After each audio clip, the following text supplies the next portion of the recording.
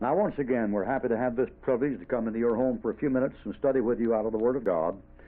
And, of course, our teacher is the Holy Spirit. No prophecy of the Scriptures of any private interpretation, Paul says. And when we study, we must compare spiritual things with things spiritual, search the Scriptures as the Bereans, rightly divide the word of truth as Paul has spoken, and believe what God said as he said it in the context in which the words are found. We're studying here about the messages to the 7 churches in Asia Minor, and from volume 2 of this series you may gather that here we have a picture of the church age. The first church in the church age is called the church at Ephesus and represents the early church of 33 to 100 AD. Then we get into the next church epistle, Revelation chapter 2, verse 8, which deals with a later period of church history, representing a time from around 100 AD to 325. And of course we've discussed this matter in the previous volumes. The last admonition written to the church at Ephesus is a promise, "To him that overcometh will I give to eat of the tree of life, which is in the midst of the paradise of God." And if one will compare this with the final admonition in Revelation chapter 22, for those who keep the Lord's commandments, Revelation 22:14, one will see that the doctrinal import of the passage is to an overcomer in the tribulation. The born-again child of God in this age has no need of eating of the tree of life, for he already has obtained eternal life through the Lord Jesus Christ.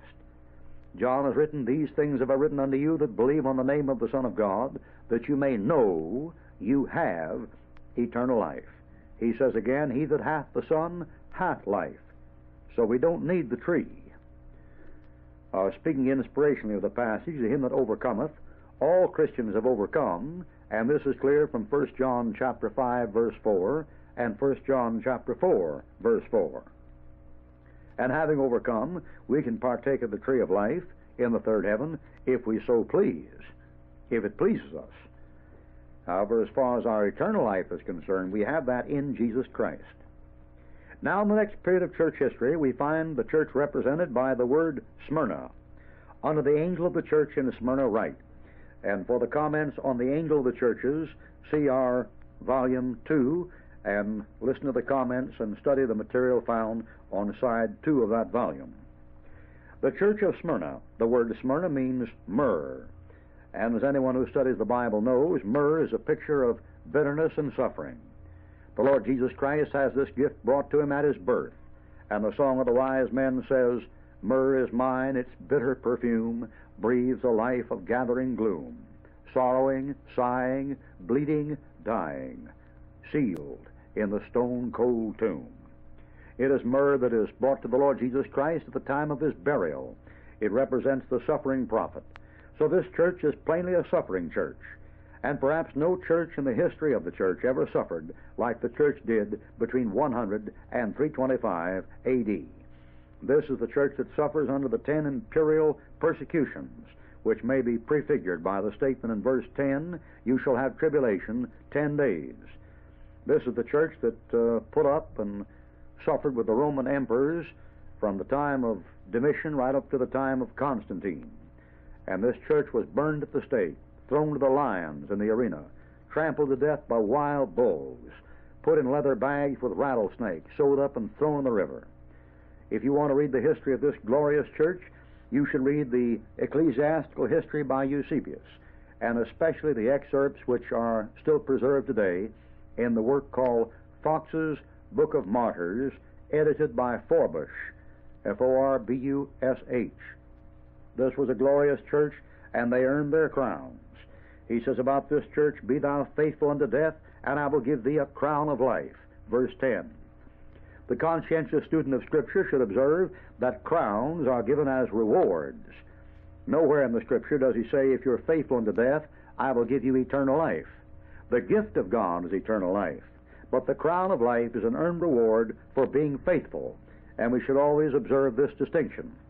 There are crowns that are mentioned throughout the Bible: the incorruptible crown of 1 Corinthians chapter 9, the crown of glory, 1 Peter chapter 5, the crown of righteousness, 2 Timothy chapter 4, the crown of rejoicing, 1 Thessalonians chapter 2, and the crown of life mentioned here and in James.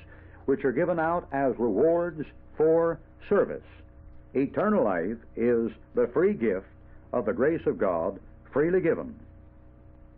This church is a martyr church, as we have said before, and it is during the time of this church that the greatest efforts are made to overthrow the church possible by people within the church.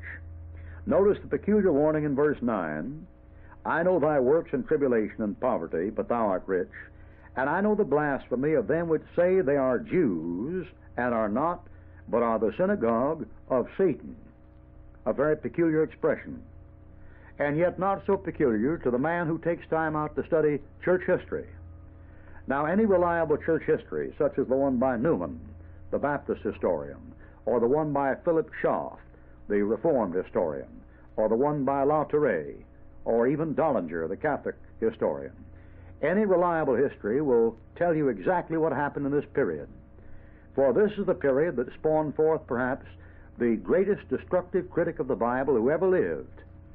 And it was not Celsus or Porphyry, two atheists at this time. It was a man named Origen who took over the pagan school of Greek philosophy in Alexandria, Egypt. Origen, 184 to 254 A.D., is responsible for perhaps more false teaching in the body of Christ than any other man that ever lived, outside of possibly Augustine and Jerome. Now, these men are worshipped in most circles that deal with Christian education because they were scholars, and yet these men are some of the most dangerous men who ever lived.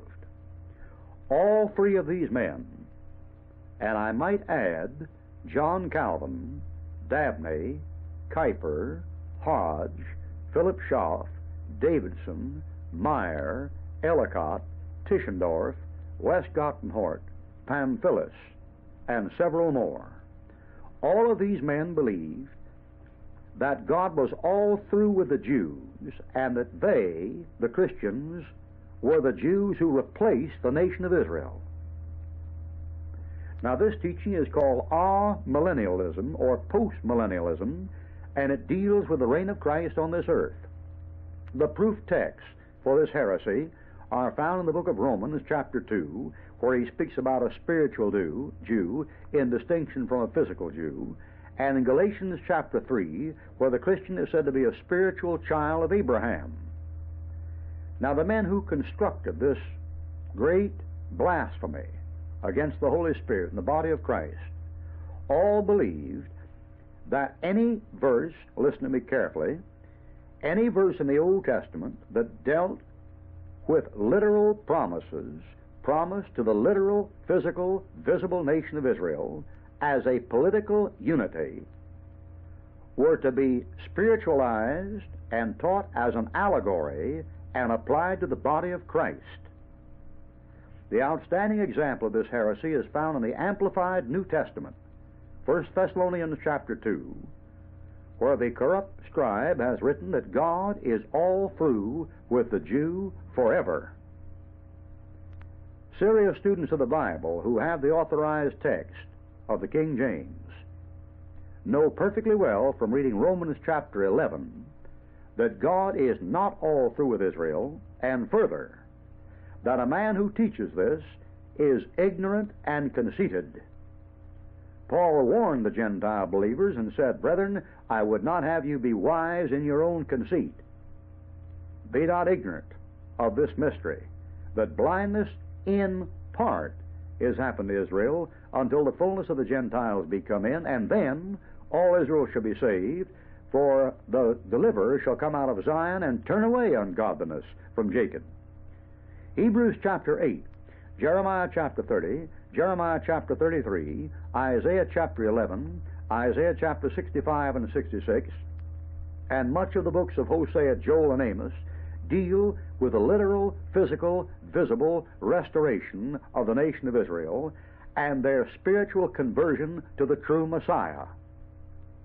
But in the Smyrna period of church history, at the time of Origen, Pamphilus, Philo, Clement, Irenaeus, Tertullian, Justin Martyr, Clement of Alexandria, Clement of Rome, and Eusebius, this basic, fundamental Bible truth was rejected.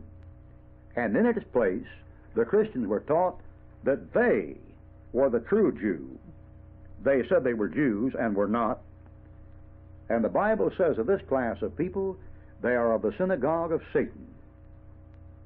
One of these men in Timothy was teaching the resurrection was past already and had spiritualized the first resurrection. His name was Hymenaeus. And Paul said this man was delivered to Satan. We are told in 1 Corinthians chapter 5 and 6 that when a man is delivered to Satan, he is turned over to Satan for the destruction of the flesh. And these words, of course, were written to Christians, not unsaved people. But Hymenaeus, 2 Timothy chapter 2, verse 17 and 18, was teaching the resurrection is past already, over and done with, and Hymenaeus himself, for teaching that, was turned over to the devil. Did you notice that? In 1 Timothy chapter 1, verse 20. Turned over to Satan, what for, Paul? That they may learn not to blaspheme. Our text says, I know the blasphemy of them, which say they are Jews and are not, but are the synagogue of Satan. So during this period of church history, one of the most pernicious forms of blasphemy and heresy the church has ever seen arises, and it is preserved throughout the institutions of Christian education for the next 18 centuries. Nearly every commentator in the pulpit commentary, 22 volumes, is of this class. And the Greek text put out by Westcott and Hort and Nessels was put out by men who rejected the literal, physical, visible restoration of Israel to their literal, physical, visible land and their conversion to Christ at his advent. This false teaching arises in the period of church history before 325 A.D., and Augustine, a Platonic philosopher, made much of in Christian circles, Aurelius Augustine, writes a book called The City of God after 325 A.D., which teaches that Rome is the New Jerusalem and that the kingdom is gradually spreading across this earth inside church buildings as people partake of Christ through the Lord's Supper. This is what is known as evolutionary ubiquity, a doctrine taught by an unsaved heathen Greek philosopher 400 years before the times of John the Baptist. I know the blasphemy of them which say they are Jews and are not, but are the synagogue of Satan. Then he tells this bunch to hold out faithful, and he tells them, he that overcometh shall not be hurt of the second death. Since every Christian is an overcomer, 1 John chapter 5 verse 4 and 1 John chapter 4 verse 4, we don't have to worry about the second death. Then in chapter 2 verse 12, the fat hits the fire, as the expression goes, or as the hunters say in Alabama, that tied the rag on the bush. For the word Pergamos here in verse 12 means much marriage, and this pictures the church age from 325 A.D., the Council of Nicaea, to 500 A.D., the time of Pope Gregory the Great. You say, well, now, where do you get all that from? Well, if you go back to Volume 2 and review the remarks in our study, you'll see that these chapters, Chapter 2 and Chapter 3, are addressed to a church and churches that disappear in Chapter 4 and are never heard of again. You'll also discover that the order of these churches is significant because the first one is a perfect church except it's lost its motive for service, and the last church is completely apostate and receives nothing but condemnation. These are then plainly representative of the beginning and end of the period of church history, and each church matches a certain period. It was in 325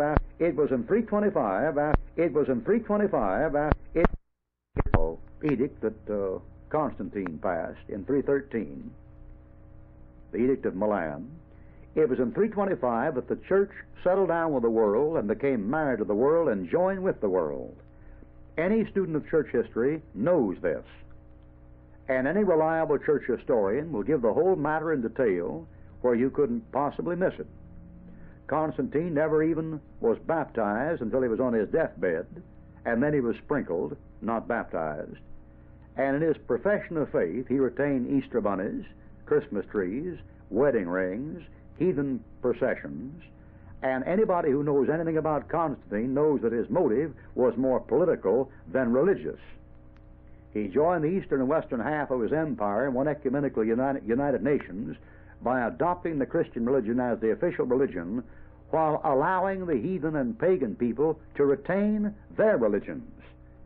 Constantine's religion, then, was and is and shall remain a peculiar conglomeration of Babylonian mythology, pagan Greek and Roman mystery religions, and Christianity mixed together. It is the leaven spoken of in Matthew 13, which a woman, Matthew 13, hid in a lump of meal till the whole lump was leavened. And we shall meet this lady again, for she is described in detail in Revelation chapter 17, verse 1 through verse 10. So this church period represents the time that the church settled down in the world. And those of you who know church history, you know that in 487, the priesthood moved from Pergamus and the Babylonian priesthood and moved west. And as a matter of fact, in 133 B.C., they had a Roman pontiff in Rome that adopted the mystical practices of the mystical brotherhood of Babylon. And Caesar was made a pontiff over this mystical brotherhood. In 366 A.D., Bishop Damasus was made head of it by a college of monks. And in 381, they began to accept the heathen rites in the name of Christ. This Babylonian mystical brotherhood of these mixed religions passes from Babylon to Pergamus in 487 B.C. and passes from there to Rome. Hence a peculiar saying in Revelation chapter 2, verse 13, I know thy works and where thou dwellest, even where Satan's seat is. And thou holdest fast my name and hast not denied my faith, even in those days wherein Antipas was my faithful martyr, who was slain among you, where Satan dwells. Now this church has joined hands with the world, settled down in the world. It has truly become all things to all men, by all means it might damn some. It has compassed land and sea to make one proselyte, and has made him twofold more the child of hell than itself. And it is teaching the doctrine of Balaam, verse 14, that you can, hunt with the hounds and run with the rabbits. That's the idea. Some of the people held you could be a real Christian and yet live like the world. Or as Billy Sunday used to say, if there's such a thing as a worldly Christian, there must be such a thing as a heavenly devil. And probably a lot of truth in that. They taught the doctrine of Balaam, verse 14, and the student who will take time out to study Numbers 23 and 25 will find the doctrine of Balaam was to teach the children of Israel to intermarry with the Moabites, and the Moabites to intermarry with them, so the children of Israel would sign their unborn children over to another religion and pick up the Moabite religion, which included fornication, verse 14, as part of the worship service. See that in Numbers chapter 25 specifically. Now this great Balaam religion, this doctrine of Baal and Balaam, is found throughout the Old Testament. It is represented by Balak, the false king, a type of the Antichrist; Balaam, the false prophet, a type of the false prophet in the tribulation; and the false god Baal, who of course represents the dragon or false devil of Revelation chapter 12 and 13. This is a satanic trinity represented by names that begin with B. Hence the peculiar coincidence that no book in the Bible begins with B. And 85% of the proper names, such as Belial, Beelzebub, Baal, Balaam, Balak, have a bad connotation. Fornication in the ancient pagan religions, especially the religions of Phoenicia and Babylon, incorporated immorality as part of the worship service. And that is why in the next 10 or 20 years, the worship services in America will degenerate into sex orgies. Now, that may sound rather strong to your ears, but I said the same thing on tapes made 19 years ago. 19 years. And in 19 years, things have progressed, as Darwin would say, remarkably. Remarkably. Now, the thinking behind this is very cultured and sophisticated. And the way you go back to jungle religions with fornication, dope, drugs, and maniacal dancing, while professing to be civilized, is done through education. You simply change the terminology. If I were to tell you the worship service in the largest cathedrals in America in 20 years will be sex orgies with nude dancers and African dance bands, you might accuse me of overstatement. But you see, I know educators. I've been exposed. I realize it didn't take very well, but I've been exposed. And here's how the thinking goes. Number one, God is love. That's the first creed of an unsaved man. He knows nothing about a God of wrath. He knows nothing about our God as a jealous God. He knows nothing about vengeance is mine, saith the Lord, I will repay. He knows nothing about our God as a consuming fire. God, to an unsaved, educated man, if he's there at all, is just a great big kiss, as Joseph Parker used to say, in sarcasm. If God is love, and God is the author of life, then human love is a manifestation of God. Love your neighbor as yourself. Therefore, since man is capable of manifesting God's love to his fellow man, man himself is God-like. Therefore, if one of God's main functions is creator, to create life, man inherits this God-like quality, so he is the creator of life. By such reasoning, the human act of procreation gets to have a religious significance or connotation, hence reverence for life, love of life, which will eventually terminate in the worship of human life. And involved in this is the male and female principle. And this is very apparent by what happens in verse 20 of Revelation 2:20. Balaam, having showed up in verse 14, is accompanied by Jezebel in verse 20. And if you will compare verse 20 with verse 14, you will find that Jezebel's religion was the same religion of Balak, Baal, and Balaam. Immorality as part of the worship service. And this is why the 144,000 saved in the tribulation, see Revelation chapter 14, are said to be virgins. They are not merely spiritually pure, having abstained from pollutions of idols. They are pure physically, having abstained from the modern form of worship, which will shortly come into America. Sex as the highest good. Sex as the greatest God. Sex as a manifestation of life and love. Sex written over, beyond, above, and through all, and promoted mainly by the National Education Association, SECUS, and the Health Education Welfare Board. That's the handwriting on the wall. It's not a pretty piece of handwriting, but you can read it. It's not hieroglyphics. And so this church settles down the world and goes to pot, and the people that go along with this church stay in that condition, verse 22, until the end of the church age. This church here was condemned. And even though it still had martyrs, verse 13, it had picked up the doctrines of Balaam and Balak and was fooling around with immorality. And verse 15, it had accepted the doctrine of the Nicolaitans.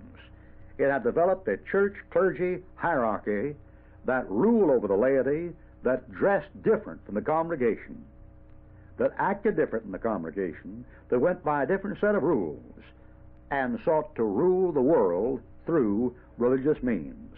This is the joining of church and state, from which America until World War II was comparatively free. And here we close side 1 of volume 3 in Revelation chapter 2 at verse 16. On the reverse side of this volume, side 2, we'll take up the study in Revelation chapter 2, verse 17.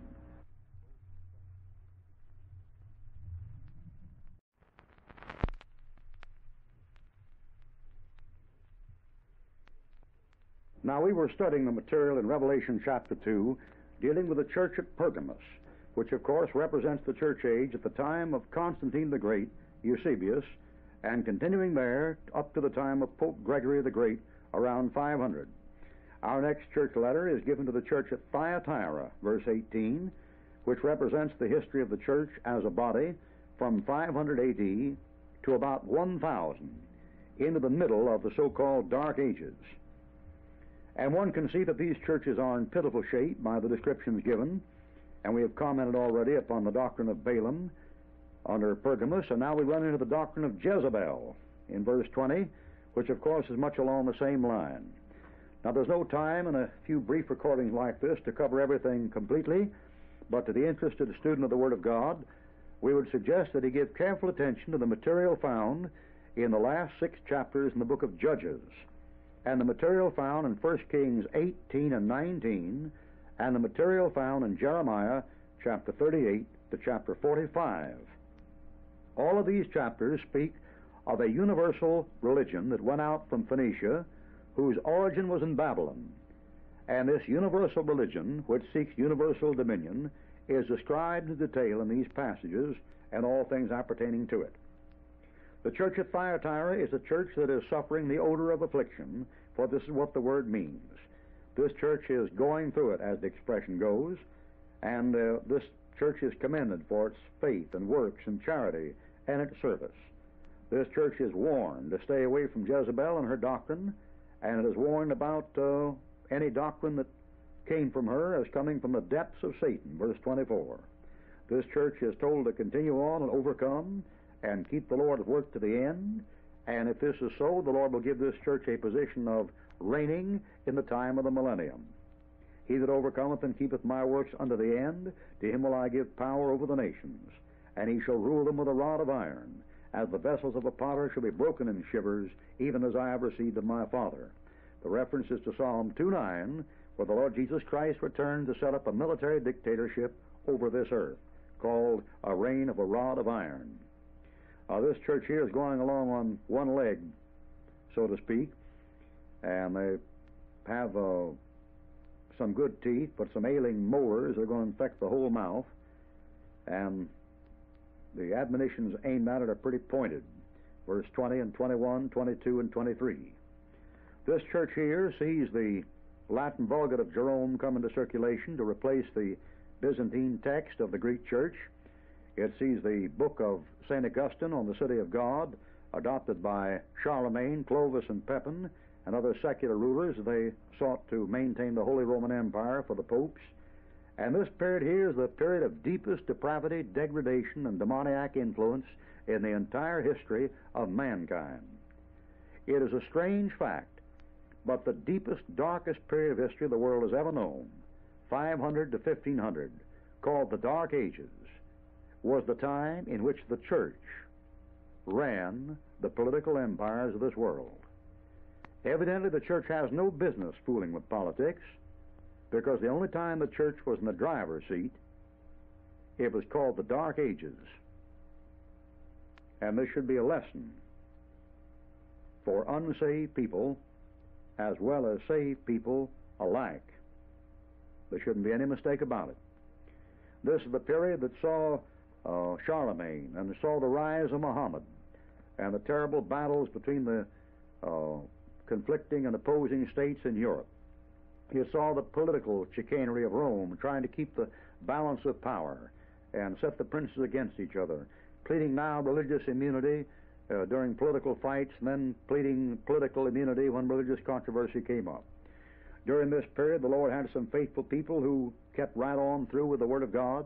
These people are called Paulicians, Waldensians, Albigensians, and they keep preaching the Word, and they preserve the true text of the Bible right through this period.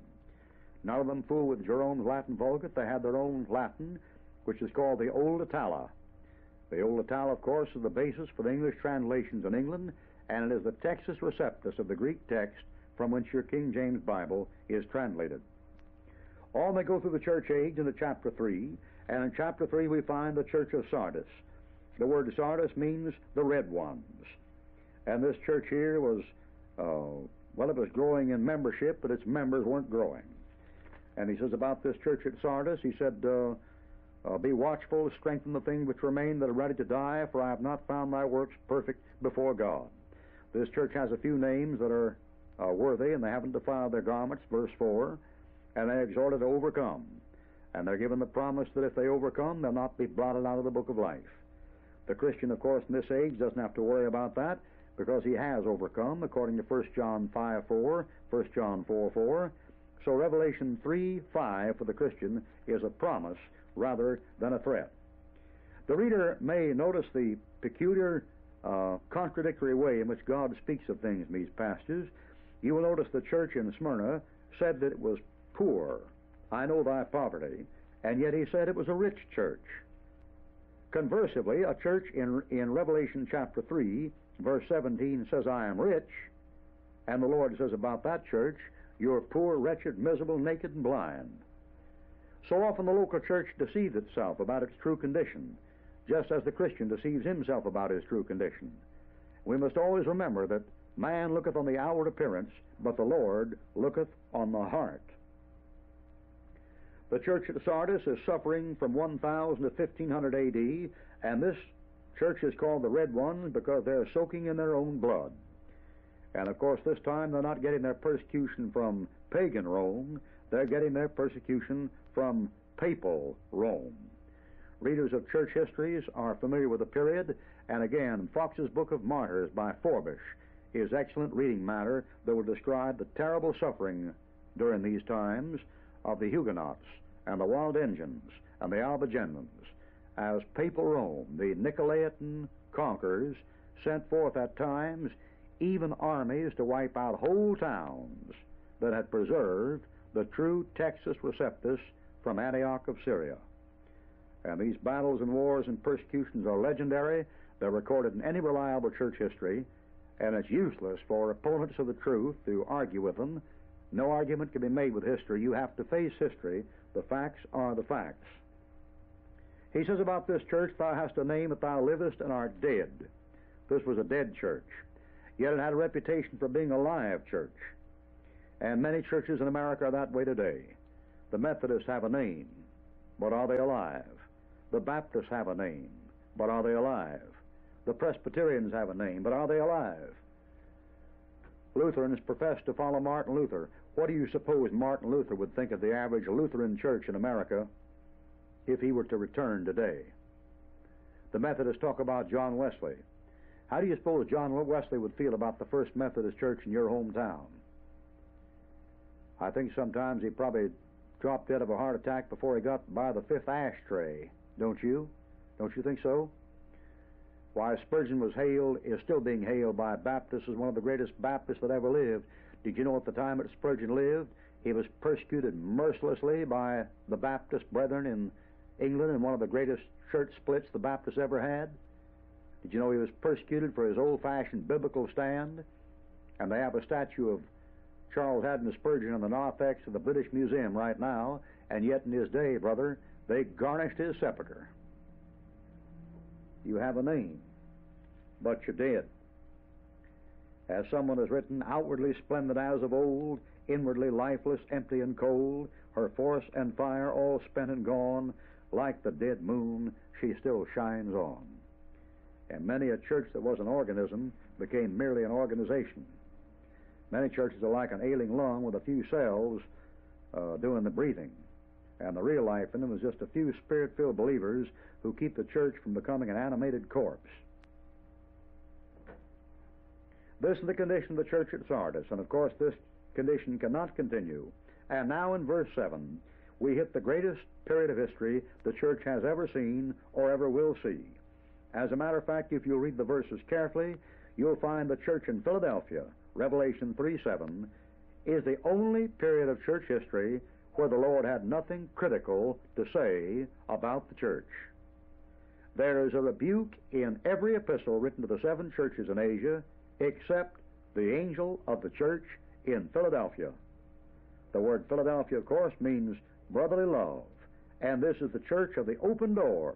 Verse 8, and I call your attention to the salient fact that this is the only church that kept God's Word. Did you notice that? Did you notice that? The church at Ephesus labored and was patient and did the works and did the labor and didn't faint. But the Philadelphia church kept my word. Verse 8. And at this period of church history, that was the greatest period of church history, as I have said before, the world will ever see. There'll be nothing like it again. For the church period that follows this period is called the church of Laodicea, verse 14, and the word Laodicea is from Laos and Dikeos, the rights of the people, civil rights, the rights of the common man. The principles of the Laodicean church is liberty, equality, fraternity. That is, it's the profession of Karl Marx and Engels. The profession of the church in Revelation 3:7 is, we Christians love each other, let's go through the door God opens and put out the Word. And that's the difference. This period of church history plainly begins with the Reformation. Martin Luther, 1520, and slams shut in 1901 and 1904, when 2 disastrous things happened to the body of Christ. The first of these was the adoption of the American people, by the American people, of the Westcott and Hort Greek text from Vaticanus and Sinaiticus, the most corrupt text known on the face of the earth, and the rejection of the King James Bible by the British Foreign Missionary Society, 1904, and their acceptance of Nessel's text, Greek text, as a basis for translations on the mission field. And with these 2 foolish, disastrous errors, the doors close, and the church of today is the church of the shut door that has not kept his word. But at the Philadelphia period, all things were different, and time would fail me to even begin to describe the period. You couldn't possibly describe it. This is the period of Martin Luther. This is the period where the Bible was translated from the Textus Receptus into Norwegian, Dutch, Belgian, French, Spanish, Italian, Romanian, Slovakian, Chinese, and Japanese, even before the time of the King James Bible. This Greek Textus Receptus, published by Erasmus, is the basis for all future Receptus publications, and from these comes the purified text of the King James, which went to the ends of the earth under Queen Victoria. It was an authorized King James version that came to America and was preached in Georgia, South Carolina, Virginia, Connecticut, Massachusetts, Vermont, New Hampshire, New England, Maryland, and New York and New Jersey by George Whitefield, Gilbert Tennant, Frelinghuysen, and Jonathan Edwards. It was a King James Bible that David Brainerd took out to the Indians to translate into their language. It was a King James Bible that Eliot translated into the language of his Indians that he preached to. It was a King James 1611 authorized version that was used in the Great Awakening, in the revival that followed the Second Great Awakening, in the Cumberland Valley Revival, and in all the revivals that followed under Charles G. Finney, Dwight L. Moody, Sam Jones, and the missionary work of David Livingston, Carey, Goforth, C.T. Studd, Adoniram Judson, Hudson Taylor, Henry Martin, Francis Gardner, John Patton, and off to the ends of the earth. The Indians in the islands of Patagonia were converted by this book. The natives and the headhunters and cannibals of New Zealand and the New Hebrides were converted by this book. The man who washed ashore on the island of Pitcairn out there after mutiny on the Bounty transported with him a King James Bible that turned the whole island into a Christian community in less than 100 years. This was the church that kept his word. And as long as they kept his word, God so blessed his promises, so blessed his people, that many of them thought the kingdom was coming and revived the ancient post-millennial heresy of Augustine's City of God. And you could hardly blame them. It was during this time that Brahms, Bach, and Beethoven showed up. It was during this time that Columbus discovered America. It was during this time that Magellan sailed around the world. This is the period of Vasco da Gama and Cortez and Ponce de Leon and Balboa and Henry Hudson and De Soto. This is the period of the American Revolution. This is the period of the French Revolution. This is the period of the Napoleonic Wars. This is the Industrial Revolution. This is when electricity showed up. This is when the steam engine showed up. This is when the great painters showed up, the great musicians, the great writers. This was the heyday of the world. And it was produced by the preaching of a King James 1611 AV to the ends of the earth under an empire of such vast extent that it was a common saying, the sun never sets on the British Empire and Britannica rules the waves. Someone has said, England made this Bible, but this Bible made England.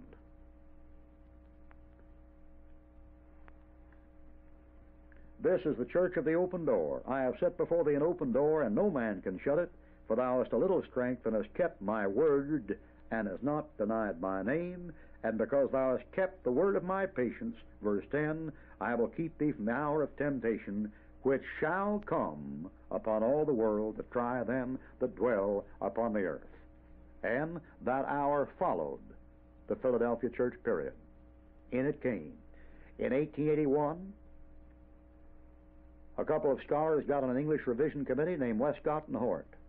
They brought with them Dr. Philip Schaff, who served in both the American and English committee, and a man named Lightfoot. And these men replaced the authorized King James text with a Greek text that came from Eusebius, Origen, and Vaticanus by means of the 1582 Reims Jesuit Bible. This was accepted by the Englishmen in 1881, accepted by the Americans in 1901, and there followed 2 world wars that bankrupted England and put America in a position where she couldn't beat a country the size of Georgia in 8 years of bloody fighting. Ichabod, the glory hath departed. And the last church at the end of the church age is not an evangelistic church dedicated to the Word of God and revival and missionary work. The last church we now come upon in our book, Revelation chapter 3, verse 14, is a church engaged in righting social injustices, pushing forward the common man to take over property, and establishing a socialistic, communistic form of government on the face of this earth where God has no rights. Verse 20, and Jesus Christ is shut outside the door. And this is the end of the church age. This period begins around 1900, 1901, 1904, and you are now in the middle of the last period of church history. You're in the middle of a period that saw the last few witnesses get on their feet and do the job. And every one of them, mark my words, every one of them that got on his feet and did the job was trained by a man who kept the Word of God. Harry Ironsides, J. Frank Norris, Mordecai Ham, Gypsy Smith, Billy Sunday, Percy Crawford, Jack Wyrtzen, Dr. DeHaan, Theodore Epps, Charlie Fuller, Beecham Vick, John Rawlins, Harold Henniger, Art Wilson, John R. Rice, Lee Robertson, Harvey Springer, every one of them was trained by a man who believed and taught and preached the authorized King James 1611 Bible. And they shine as lights in the last few years, the darkness of this age that's going to end, according to our passage before us, in total apostasy. And as the whole nation falls away, the whole world falls away. America is the last great bastion of missionary activity. And over 80%, listen to me, over 80% of all the money received on the foreign field for mission work comes from one country. And that country spends less on missions than it does on whiskey, tobacco, and heroin. You're at the jumping off place. And as we close this side of our record, volume number 3, we approach the last church in the church age, and when this church disappears in chapter 4, verse 1, John is caught out, and he has shown the events that take place in the Great Tribulation. Now, we'll study this church, this last Laodicean church, in greater detail when we get to side 1 of volume 4, the next study in this series of studies in the book of Revelation. There won't be time on the remainder of this side to go into this church and a detailed discussion of its activities, as this is one of the most important churches among the 7, and of course the church that you should be primarily interested in, because this church is the church of your day and age and your generation. To be absolutely truthful about it, you're about 2/3 of the way through the period represented by this church, not halfway through, as I mentioned earlier, and 2/3 of the period would take you to about the year 1966. And up here around 1970 and 71, we're in the last third of the last quarter of the last half of the church age. We're nearing the end. And this is apparent from the detailed information given to us in Revelation 3 on the Laodicean church. It is the church of the closed door, the church of the unfaithful ones who have rejected the word. It is the church of the lukewarm, the compromising group that are synthesized and integrated in the middle of the road in their attitude toward absolute truth. They're neither cold, that is, they're neither completely dead and liberal, and they're not hot, they're not fervent in spirit and serving the Lord, they're not stirred up, they're just in the middle, they're just lukewarm. And the Lord has a great deal to say about this church when he says this church is poor, wretched, miserable, naked, and blind. Even though it thinks it's rich and increased with goods and has need of nothing, he is stating some great truths that every Christian in this age needs to know something about. And so, as I said before, on side 1 of the next volume, we'll take up our study, which will complete our study of the message of the 7 churches and take us clear through the first 3 chapters in the book of Revelation. After finishing the final message of the final church, the Laodicean church, we'll get into the material that deals with the Great Tribulation itself, the time of Jacob's troubles that will take place after the church is caught out and this earth is abandoned to its own ways and the fruit of its own doings. This period of unparalleled trouble will take place after the church leaves, and as I've said before, it's called the time of Jacob's troubles, or the Great Tribulation. And this time of trouble is going to be a time of trouble like as there never was up to this time, nor indeed shall be, if we are to believe the Lord Jesus Christ in his words given in Matthew chapter 24. So here we close the 3rd volume in our series of studies in the book of Revelation.